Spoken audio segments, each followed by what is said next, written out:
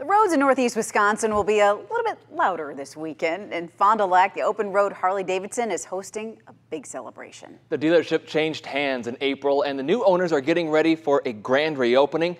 NBC 26's Margaret Cahill shows us what to expect. Motorcycles, music, food. We got steak, we got carnitas, raffles. Register for the raffles. And free demo rides. You can find it all at this week's grand reopening of Open Road Harley Davidson.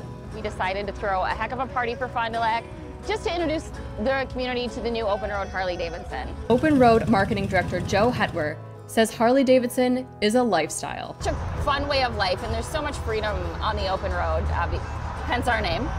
And she's got a deep connection to these bikes.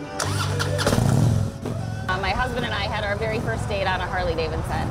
A connection shared by this entire community. The event brought together Harley enthusiasts from across the country, like Rob Martinez from Kansas City, Missouri. So most of the time, stand up on there, and then you just kind of handle it from there. The Harley is already like a close-knit kind of family, but when you get the community that's close like it is, it's almost like extended family. While the Harley community is close-knit, event organizers want anyone interested in motorcycles to check it out.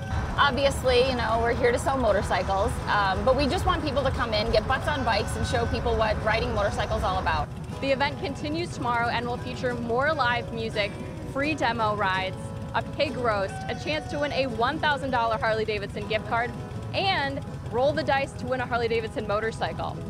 More information can be found on our website, NBC26.com.